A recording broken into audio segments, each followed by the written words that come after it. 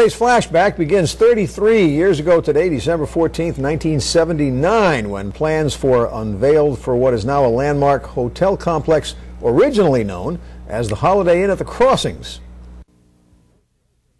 In those days, the Community College of Rhode Island Warwick campus could look down on a gravel pit, an empty lot. The hotel was just in the planning stages then.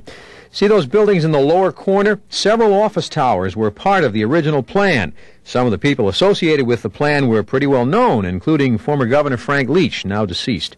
There were opponents to the plan. Many lived across Route 5 in an established residential neighborhood. They feared the already heavy traffic would increase too much with a hotel and office complex nearby. The project would certainly have a major impact here, the intersection of Routes 5 and 113 in Warwick. The architect said he thinks another traffic light will probably be needed. The city traffic engineer is conducting his own traffic studies, and next month the Warwick City Council will act on the proposed zoning change here. Steve Bosquet, Newswatch 10, Warwick. Much more recently, December 14th, 1993, Jesse Jackson is in Providence as part of a march to Rhode Island Hospital. Union activists were involved here. The marchers for a time were blocked, but eventually Jackson was allowed to make a speech inside the hospital in favor of unionizing a segment of the workforce.